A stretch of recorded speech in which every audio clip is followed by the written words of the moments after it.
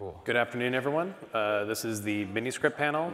My name is Rob Hamilton, co-founder and CEO of AnchorWatch, and we have with me today Antoine Poinsot, from the co-founder and CTO of Wizardsardine, who make Liana Wallet, and we have Andrew Poelstra, the creator of Miniscript and the director of Blockstream Research.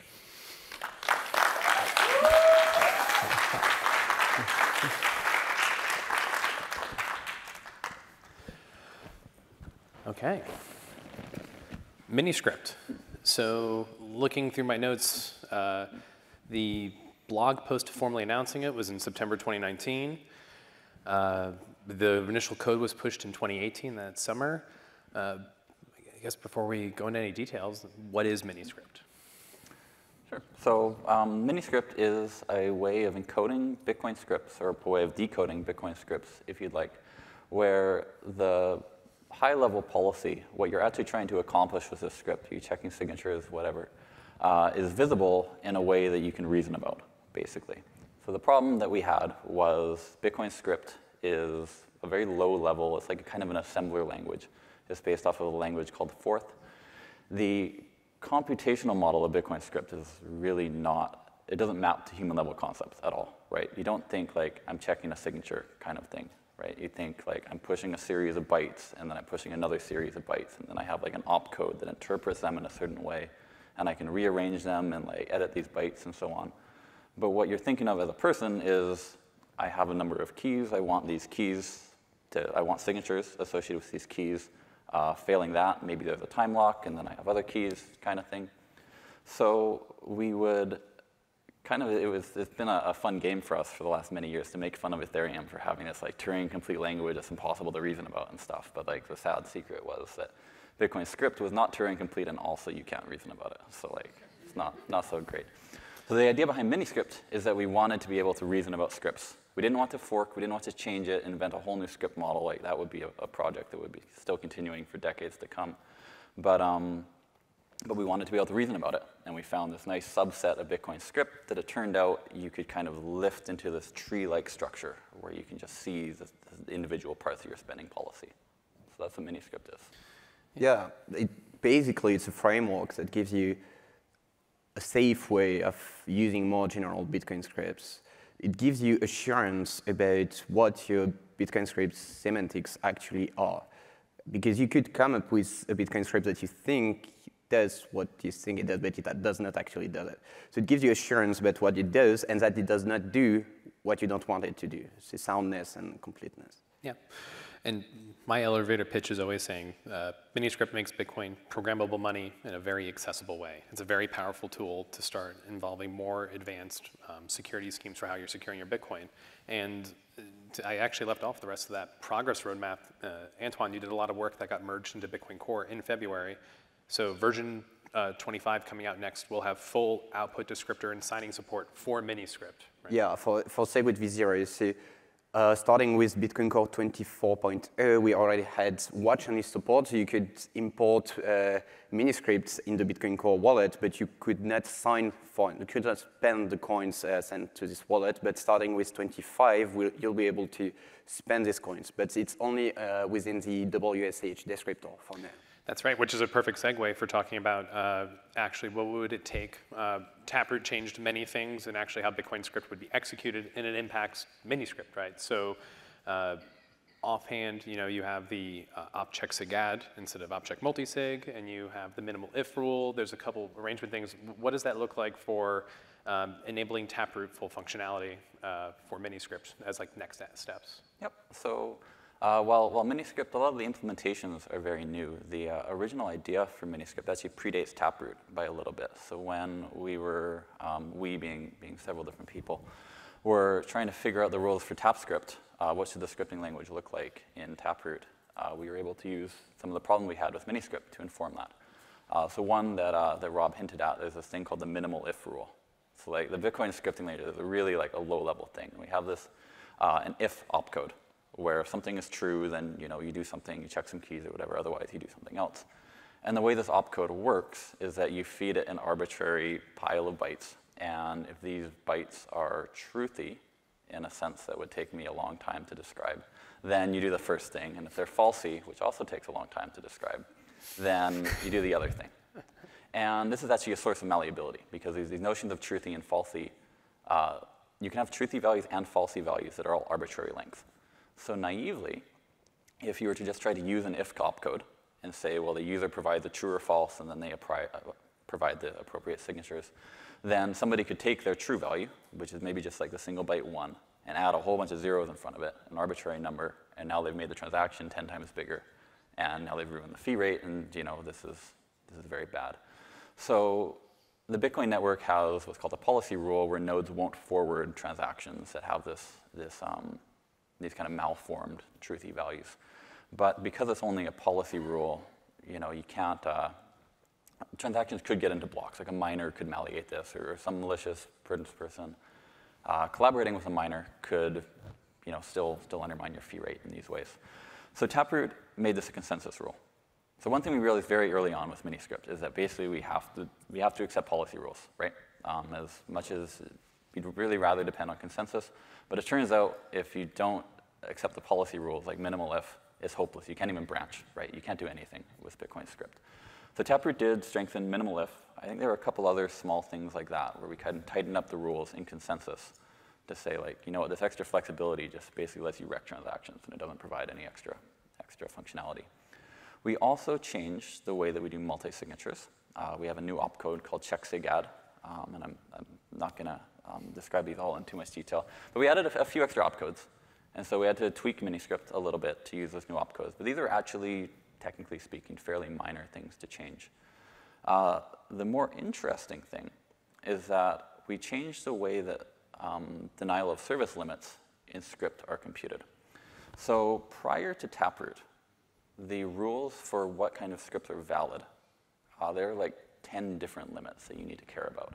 So there's a 201 opcode limit, where opcodes don't include certain opcodes that just push data, but 201 there. There's a 20 sig op limit, where this is a different set of opcodes that are limited by 20. There's a maximum script size you can have, and there's actually scripts appear in multiple parts of the transaction. They all have different limits. There's a maximum number of stack elements you can have. There's like all these different limits. And with Miniscript, because we are all of a sudden able to produce general purpose programs that can do arbitrary things and maybe of arbitrary length, we found that when we were trying to write code for compilers that would take a policy and produce an optimal Miniscript, we couldn't. We had like every direction. We had a multi-dimensional optimization problem. We had all these different limits that we had to manage. And this is suddenly very hard, right? Ideally, we just have one limit, right? Basically, for every additional byte that you use, you have to pay a certain bit extra. And that's something that it's very easy to optimize one value, right? You try to make it small. If you have multiple dimensions, like if I ask you, like, what's the smallest point in this room? There's not an answer, right? So with TapScript, we eliminated a whole pile of limits. And in particular, we said there's no more opcode limit. Okay, so opcode limit didn't really make sense given that you already have to pay for every opcode. And for sigops, we said, well, sigops are pretty expensive, so we'll just make them cost 50 bytes.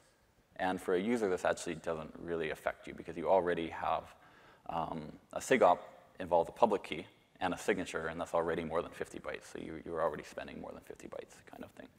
And so that was the biggest, I guess, pro Miniscript change that we made, was to greatly simplify these limits so that we could produce optimal scripts. And this is, I guess, an example of the kind of thing that until we had Miniscript, we couldn't even think about trying to optimize these things because script was such a mess. Yeah, nothing to add, well said. basically. Yeah. We have a very short panel, so a lot of things are being condensed. If you are interested in learning more, I would personally suggest Andrew did a really great BitDevs in London in 2020. You can look that up on YouTube. It's my go-to reference for getting more into the details and all of these landmines that happen with Bitcoin script if you're operating without Miniscript. You were on Stefan Livera as well, right?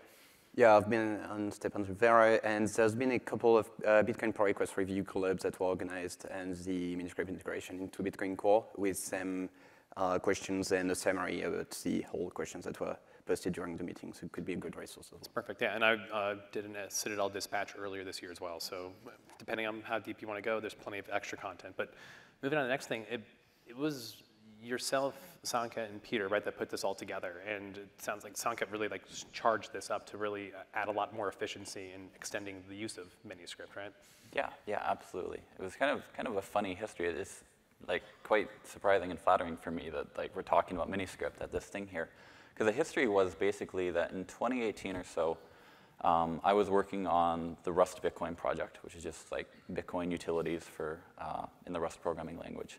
And some people wanted to add the ability to do more interesting things in script. And there were a few like standard templates people were using, right? There's like a single public key, there's a multi-sig, there's maybe like a multi-sig with a time lock was kind of a half standard thing that a lot of people were doing. And people wanted to add support for these things to Rust Bitcoin. And I said, well, no, I don't want all these templates here. I don't want to like, script is a general purpose thing, you know, let's add general purpose scripting support. And Peter was kind of thinking about the same kind of things in Bitcoin Core, right? We just had kind of an ideological distaste for having templates when we have a general script system, right? And we realized that we could just take a bunch of script fragments and then like build a sub-language out of these fragments in certain ways. And then we like got into this real like kind of architecture astronaut kind of thing. We're like, oh, we can add a type system and we can make them fit together and stuff like this. But ultimately, it was just a way for us to make our own software look prettier to our own eyes kind of thing. And we were kind of like, can we do, like, what are people using Bitcoin script for? And well, the majority is simple wallets and Lightning, basically. And Lightning is probably the only, at the time, the only complicated use of script. And we couldn't beat the efficiency of Lightning, but ours was prettier and more analyzable. So we were like, okay, that's a win, right?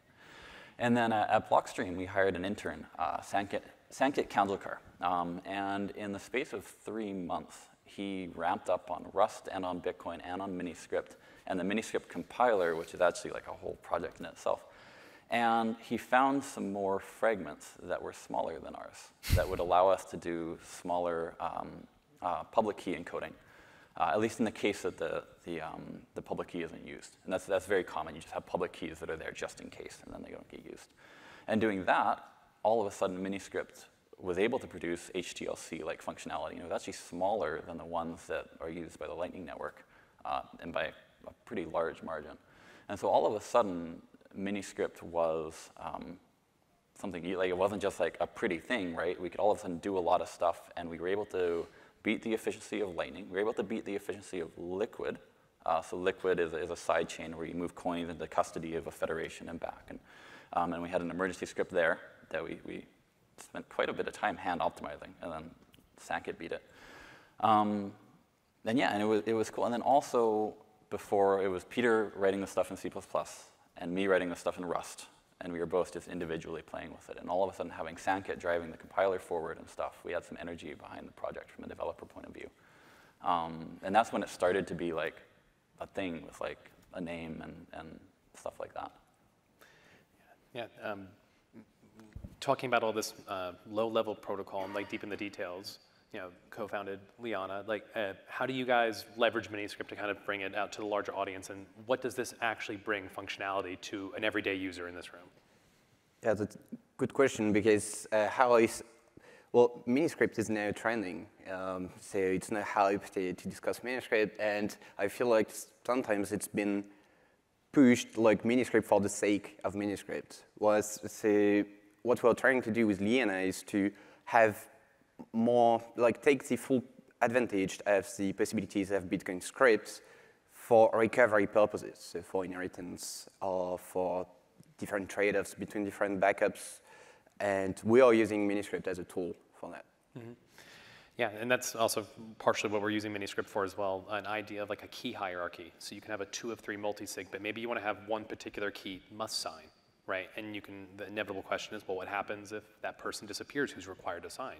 And Miniscript, the accessibility of Miniscript and being able to empower time locks in a very accessible way allows us to say, after a certain amount of time, if a key disappears, you can change that, right? So that's, with Liana, you can set up your systems in such a way where you have a 3 of 5 that becomes a 2 of 5, right? Or you can, and these are just very quick examples, but it's really opening up the design space for what it is to do Bitcoin security in general.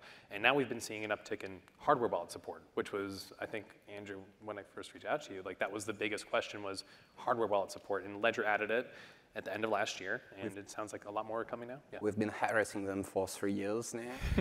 Ledger responded thanks to Salvatore Ingala, who led this project. Absolutely, I know. Salvatore Ingala championed it within Ledger and added this functionality in an incredible way to allow this accessibility. And it's very exciting we talked to everyone on stage who are building wallets, and now very soon this is going to be adding more and more support, which just adds to the distribution and accessibility for developers to use it and for users to actually be able to appreciate and leverage it in their own security.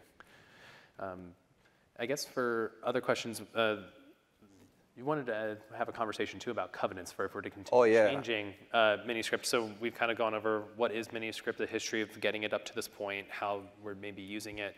For the future state, one, Taproot integration, which as Andrew said is relatively straightforward. What does it mean for any sort of covenant, whether that's an opt vault or opctv or some other construction of a covenant? How does that change the design and orientation around Miniscript in general?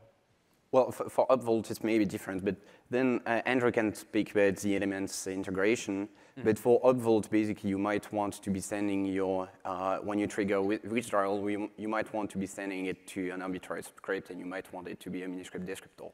It does not need to change Miniscript per se. But if you want to integrate some covenant primitives, such as the opcodes that were enabled with the Taproot subcode in elements, or such as CTV, for instance, this kind of things, that becomes different, and probably Andrew can speak about it. Yeah, right, exactly. If you're doing something just like a vault and you just want to add a vault, like a closed vault functionality, then you can certainly do that, right? And you'd be, in some sense, outside of Miniscript. And we could add this as sort of like an alternate fragment that was a complete program to Miniscript or something like that.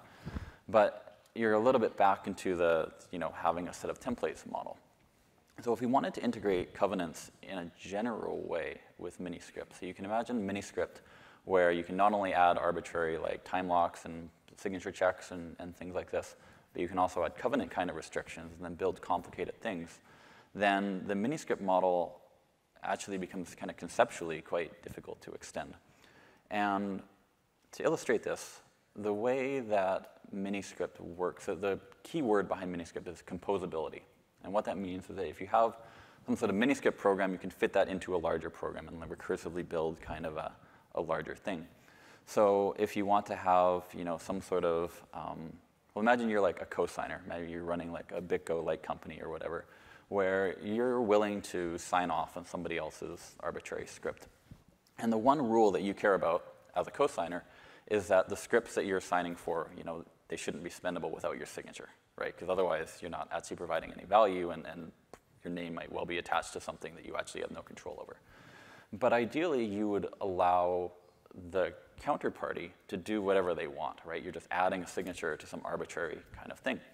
And with Miniscript, everything composes. So you can actually take whatever they're doing and your signature and use an AND combinator, right? This has to be true and that has to be true. And the cool thing is that this AND combinator doesn't actually care what you're putting into it, right? It will work. You kind of have a logical AND. You also have logical ORs, and you have thresholds, right? 2 of these 3 things have to be true kind of thing, and you can nest them arbitrarily. With covenants, you no longer have this kind of compatibility. So you might have a covenant, like a vault, that's restricting your coins to only going to a certain address after a certain amount of time. You might have 2 of those. You have a covenant, a vault that does that, and a vault that goes to a different destination. Now if you do an AND of those 2 vaults, you actually have an unspendable program, right? Because these are incompatible requirements, and the scripting engine is requiring both of them to be true at the same time. So immediately you lose this composability. And what's frustrating is that it doesn't matter what specific covenant construction you're using. It doesn't matter what script opcodes you're using. Like this really is like these 2 things are conceptually incompatible with each other. Like with time locks. Yeah, okay, so technically we had something quite similar that was actually a technical accident related to time locks. Do you want to describe that real quick? Yeah, well, yeah. So basically, with time locks, it's very similar to a covenant. Just with a covenant, you're going to restrict the output of the transaction, but with a time lock, you're going to restrict some field in the transaction, but there is only one field, and the time lock can be of 2 types, 2 different types, either a timestamp or in number of blocks. And so you could have this AND combinator that Andrew was talking about between a timestamp and a block, and it just cannot be expressed in the 2 at the same time, so the script becomes unspendable.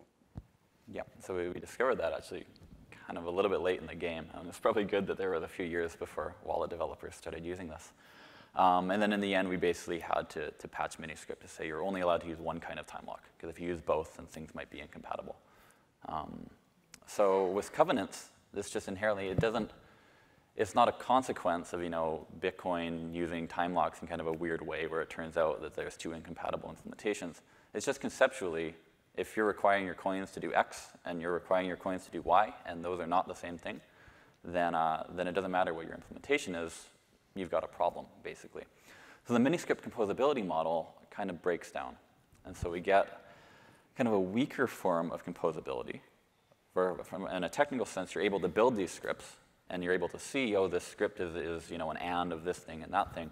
And that's pretty useful if you're a wallet author and you're a developer and so on, that you're not dealing with a script like opcode model where you're shifting things on the stack and you don't know that you can have like spooky action at a distance where one set of opcodes is like wrecking the input for another set of opcodes and so on. That's useful. But you no longer get the kind of nice assurance where as a countersigner, I just say, put my signature and whatever, and I don't even care what the whatever is. That's no longer true with covenants. And so that makes a lot of the kind of analysis that Miniscript enables all of a sudden much harder or potentially impossible to do. You can't just take a Miniscript and say, well, what is the minimum number of keys needed to sign this? Or what's the maximum number of keys? What's the maximum witness size? How many fees is this going to cost? At time 0, what does this script change if I just cancel out all the time locks? These kind of questions are very useful questions to answer, and often they have like user meaningful interpretations that you'd like to expose this to a user.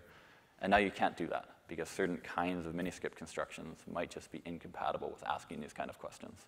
And you're back, not quite to the pre-Miniscript, like you've got this stack machine and trying to reason about days, but you're kind of back into the doing ad hoc analysis of individual scripts, which is a bit of a frustrating thing. And this analysis might be crucial.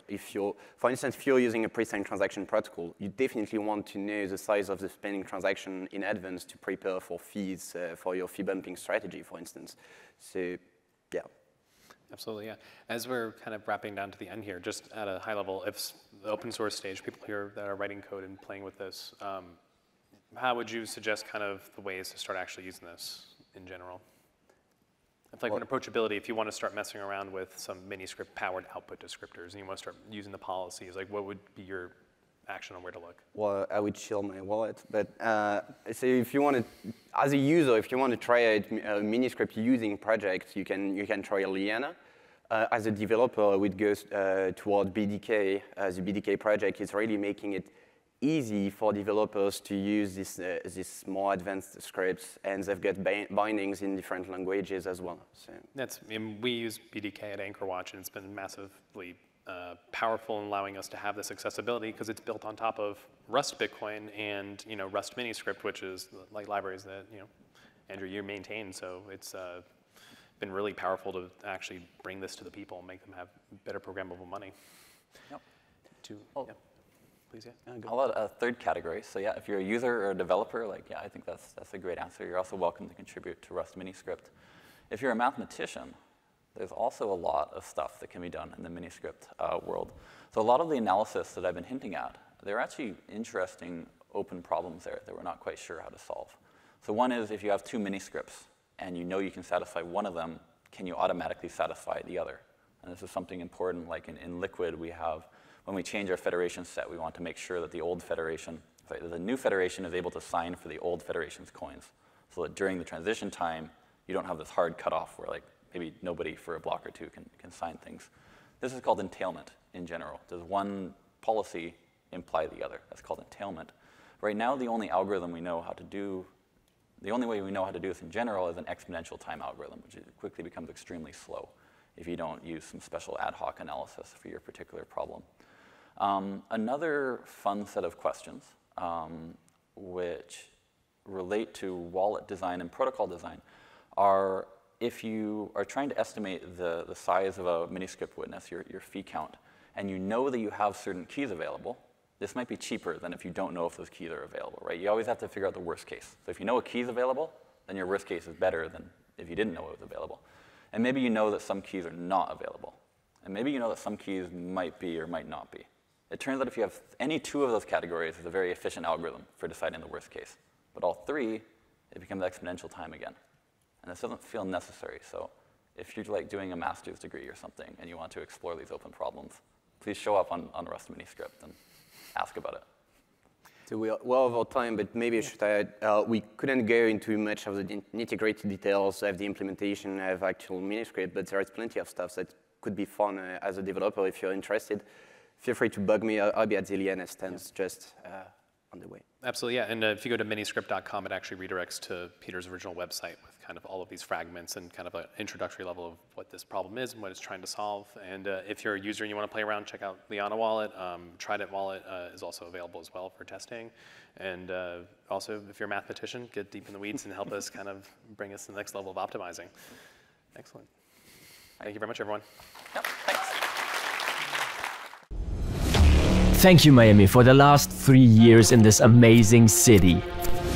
The whole world shut down, but Miami welcomed us with open arms.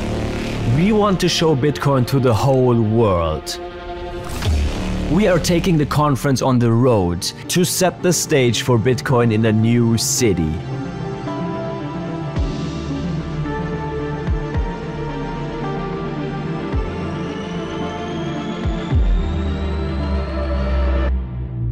Nashville.